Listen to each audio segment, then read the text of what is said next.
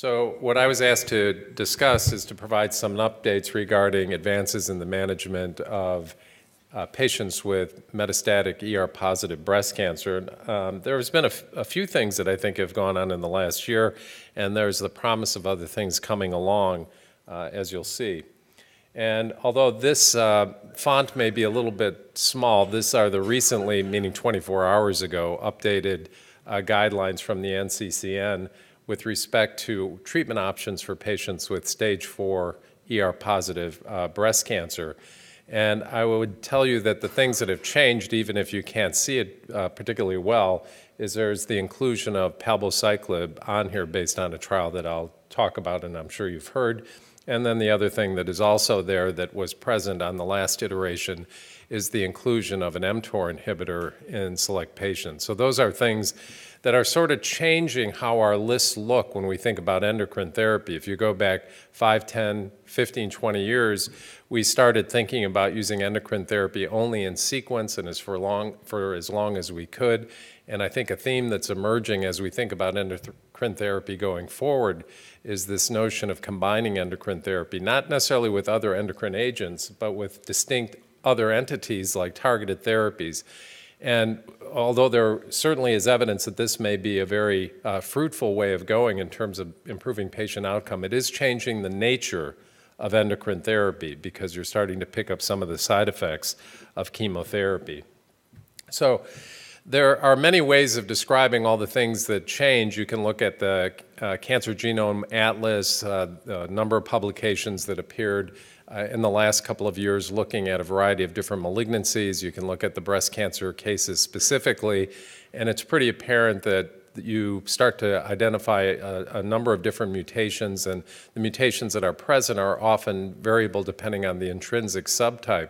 And certainly within the patients who have luminal-type breast cancers, there is a predominance of abnormalities in PI3 kinase, and that pathway in particular. And another way of looking at it are these so-called circus plots, where you look at on the left, as an example, an aromatase inhibitor-sensitive tumor on the left, where it looks pretty straightforward, not a whole lot going on. And then on the right, you can start to see all the changes that appear as a tumor cell, or in the case of a patient with a tumor, how that tumor becomes more refractory and develops mechanisms of resistance that may be accounted for by point mutations, chromosomal changes, mutations in particular genes. So as you put pressure on a tumor with different therapies, and over time, the probability that you're going to have significant changes within the tumor cell are pretty great. And obviously, coming at the tumor cell, whether you're talking about endocrine-sensitive breast cancer or other types, is probably not going to be solved with a single therapy that's going to overcome all these abnormalities with time. So my basic theme as I go through this short discussion is that we have some of the same actors in terms of the endocrine agents we've been using for several years, but what's new is there are a variety of new dance partners that we're starting to combine endocrine therapy with, looking for ways of either enhancing the effect of endocrine therapy or overcoming the resistance, or even perhaps thinking of it in terms of trying to prevent or delay the development of resistance. In this relatively simple yet complicated pathway, you can see that there are a number of ways that we think about a tumor cell different than we did in the old, very simplistic the receptor sitting on the outside of the cell, which is described as a circle, and in the inside there's the nucleus, and tamoxifen attaches to the estrogen receptor and something magic happens. Now we understand that there's a very intricate circuitry within the tumor cell. There's a lot of overlapping pathways, and a lot of those pathways drive through the PI3 kinase AKT-mTOR pathway, and there's a lot of crosstalk and overlap between these pathways as tumor cells develop resistance. And as I mentioned earlier, in ER-positive breast cancer, one of the most important pathways is the PI3 kinase pathway. Now, in that pathway, as you can see here, there are a number of different drugs, and this list is probably not even completely up to date at this point, that are looking at ways of interfering with that pathway. And some of these agents are pure PI3 kinase inhibitors.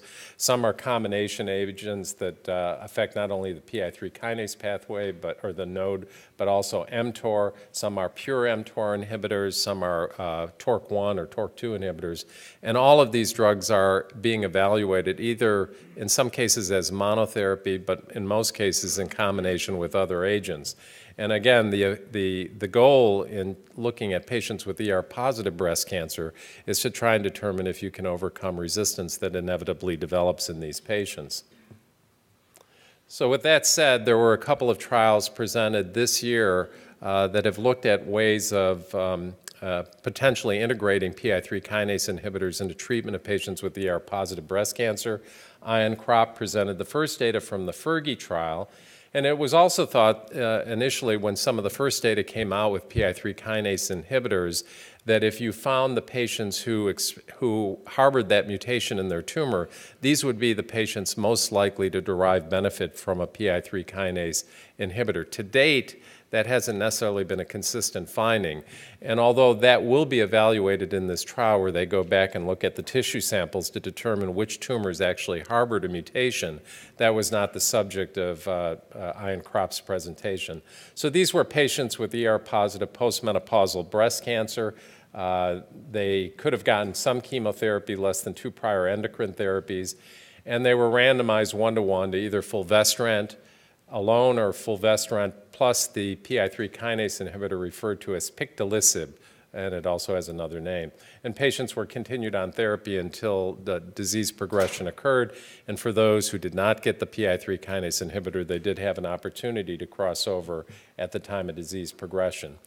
The overall effect of this strategy is shown here. The progression-free survival was not tremendously different. There was a smidgen of advantage for the addition of a PI3 kinase inhibitor that did come at not an insignificant cost of GI toxicity and rashes that were experienced by patients, necessitating dose reductions in a significant fraction of patients. And this gets back to my earlier comment that as we look at whether it's PI3 kinase inhibitors, whether it's palbociclib, which I'll talk about in a few moments, you start to pick up some side effects that seem more characteristic of chemotherapy. So when we talk to our patients, we have to be aware of this because it's not like giving somebody just an AI alone or tamoxifen alone or fulvestrant alone.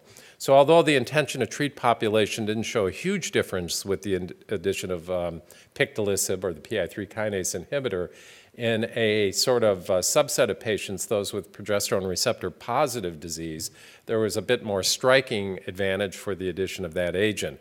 The PFS was 7.4 months for the patients who got the PI3 kinase inhibitor, and it was about half that for those getting fulvestrant alone.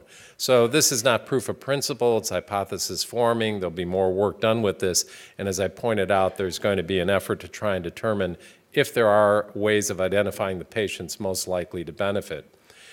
In a different setting, giving these agents preoperatively, there was also a trial referred to as the Opportune trial that was presented, in which it was sort of a window study. Patients were treated with endocrine therapy plus minus the same PI3 kinase inhibitor, pictolisib, for 2 weeks prior to getting surgery. These were patients who had ER-positive, HER2-negative disease, and this is the schema of the trial. They were all postmenopausal.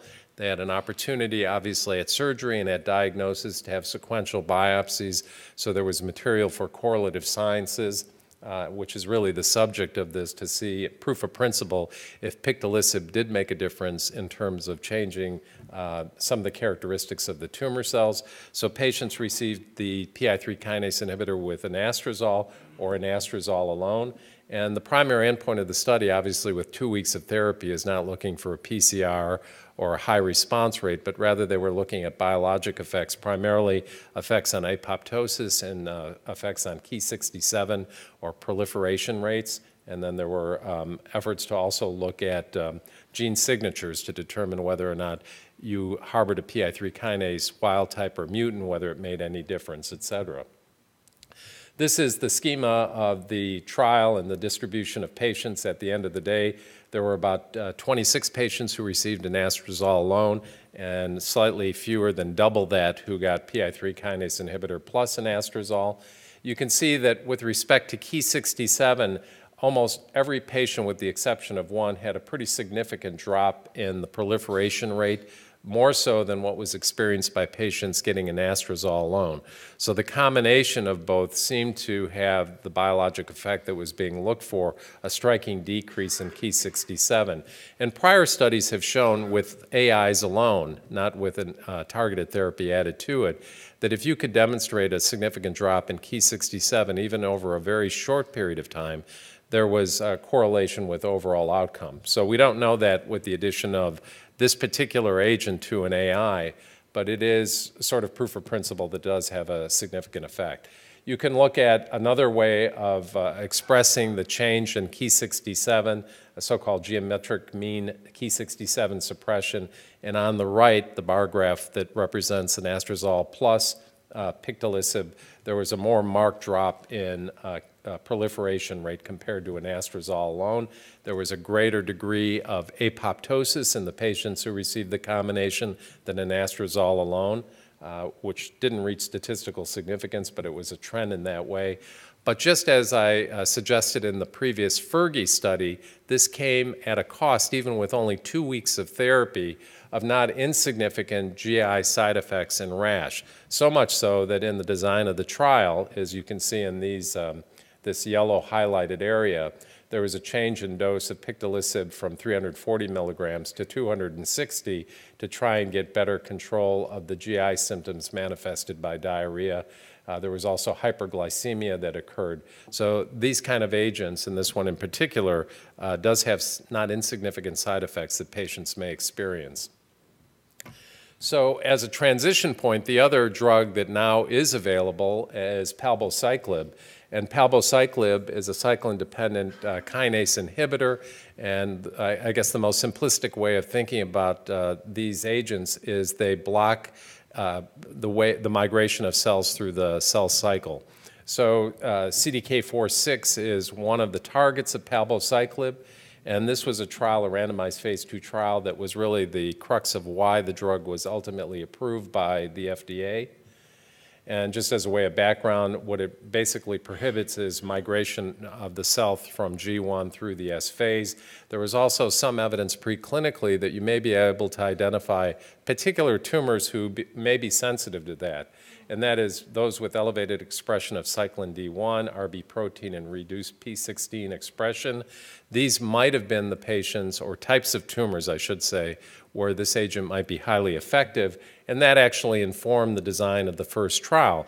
And the trial was a 2-part trial. In the first part, it was patients who were randomized either to letrozole or letrozole plus palbociclib, palbociclib being an oral agent.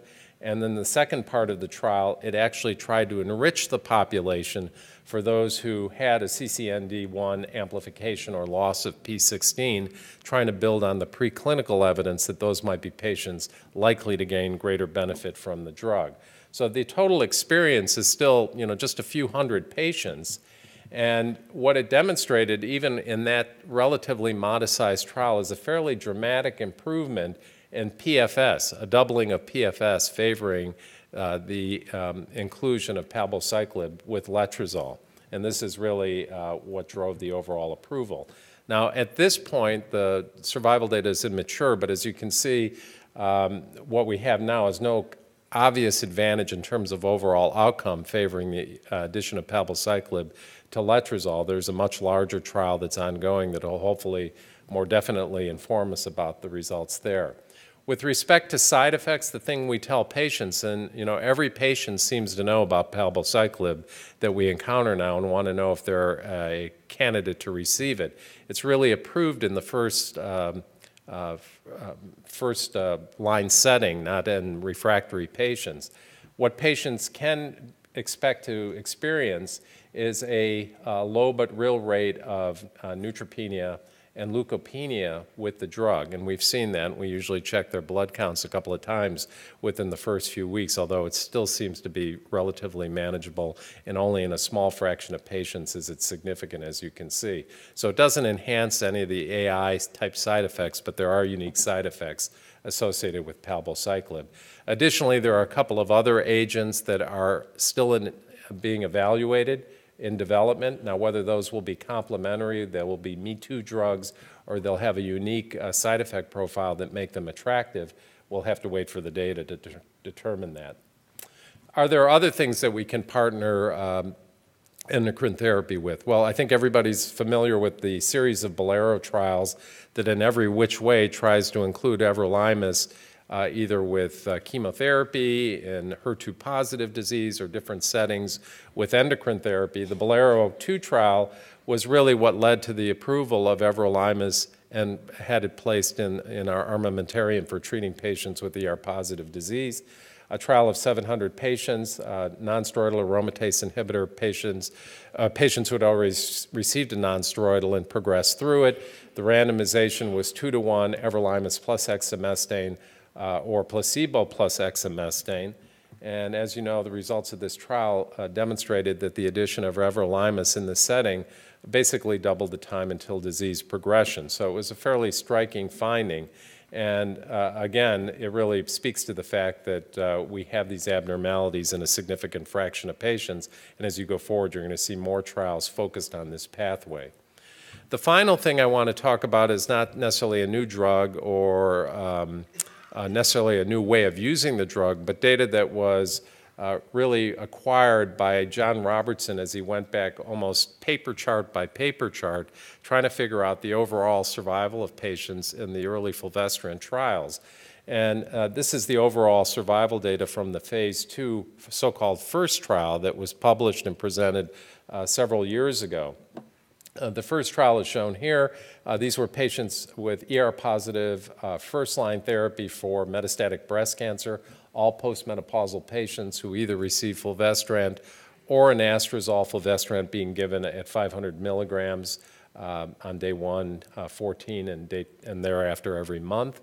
And they were followed for progression. When the data was initially presented, it was the time to disease progression that was reported.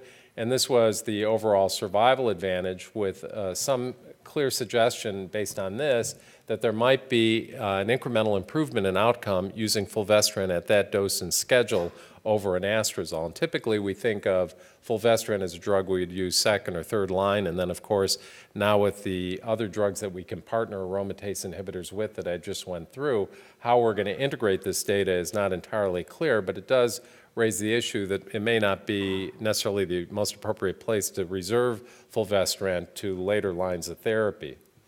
And if you look at some of the early trials, and this takes you back in time, looking at the development of the aromatase inhibitors in the 90s and early 2000s in metastatic breast cancer, the AIs typically, if you go across the list, whether it's nonsteroidal or steroidal, had an incremental improvement in outcome over tamoxifen alone.